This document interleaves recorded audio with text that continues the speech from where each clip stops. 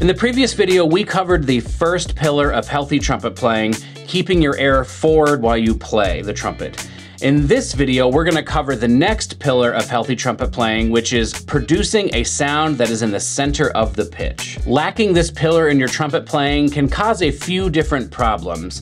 The first is that if you're not in the center of the pitch, you're never really going to be able to produce your fullest and most colorful sound that you can. You might have a nice and pretty sound, and it might even be an attractive sound, but without being in the center of the pitch, you're never gonna have quite as much depth as you could when you're in the center. Another issue you might run into if you're not in the center of the pitch is as you ascend into the upper register, the slots get smaller and smaller because you're a little high on the pitch or something like that, and it becomes much harder to play with ease and flow in the upper register. My goal for this video will be to share what it sounds like when a player is not in the center of the pitch, to share an exercise I use to help people find the center of the pitch, and then I want to talk a little bit about why playing in the center of the pitch and playing in tune are not the same thing. To begin, I'd like to demonstrate what it sounds like to be just a little high on the pitch. This is by far the most common trumpet sound I hear, and I've even heard really great trumpet players that have beautiful sounds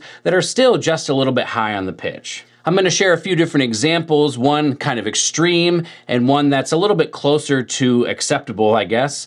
The extreme example, you're gonna clearly hear that the sound is pinched, it's tight, there's no body to the sound. And in the example that's closer to acceptable, you'll hear it's a nice sound. It definitely could pass, but it's not as full as it could be.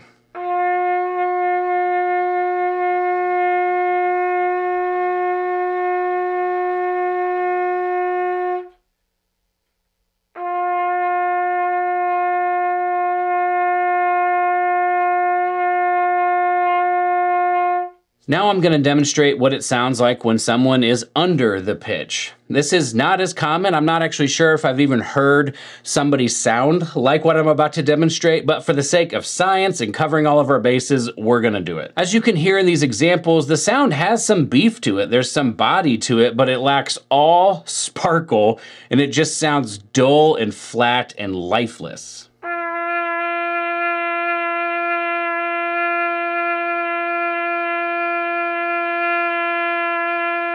In general, thinking of a sound that is a little bit high on the pitch as having some sparkle but no body, and a sound being low on the pitch having body but no sparkle is a pretty good way to think of it. And so I think you could imagine that if you're right in the center of the pitch, you're gonna get the best of both worlds. A full, colorful sound that has a lot of sparkle to it. To find this sound, I like to use this exercise where you are going to bend a note within a G. You're not gonna try to get up to G sharp, and you're not gonna bend down into F sharp. Everything is gonna stay within what would be considered a G. To do this exercise, you're going to start on a G and you're gonna push the sound a little bit sharp. And then as you do it, you're going to use your energized air and your aperture to aim the air and bend the note a little bit lower and a little bit lower. You should hear the sound get a little bit better as you do it. And then at a certain point, the sound is gonna get worse again. You're gonna get into that full but lifeless sound when it's flat. Then you just wanna come up just a little bit, and where you land, the room should open up, the sound should be better immediately, and you basically will be in the center of the pitch.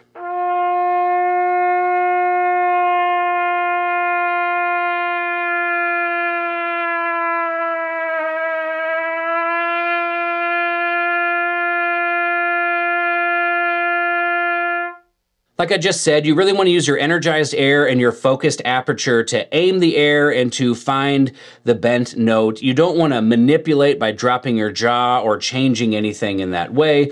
The goal of this exercise is essentially to learn where to aim your air to be in the center of the pitch.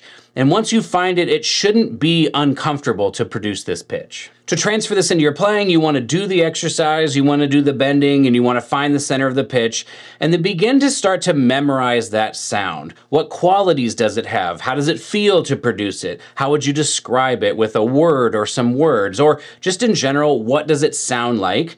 And then you want to maybe do the bending exercise and then take a small little break and then see, can I create that sound without the bending exercise? Can I get right in the center of the sound? This is how you're going to transfer from this drill that helps you find the center to being able to create it all the time and getting it as a part of your mental representation or the sound you hear in your head.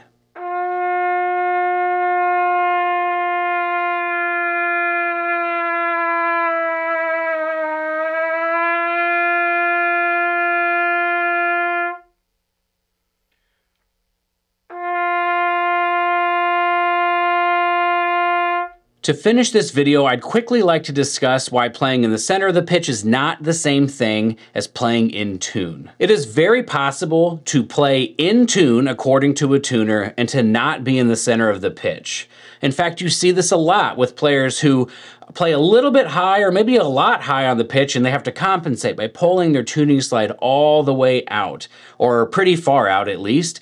And so you get it in tune according to a tuner, but it doesn't have that fullness. It doesn't have that depth of sound we're looking for. The reason this pillar is important is because it's less about playing in tune and it's more about producing the most colorful and a sound with the most depth that you can. Here's a couple demonstrations to help make this point.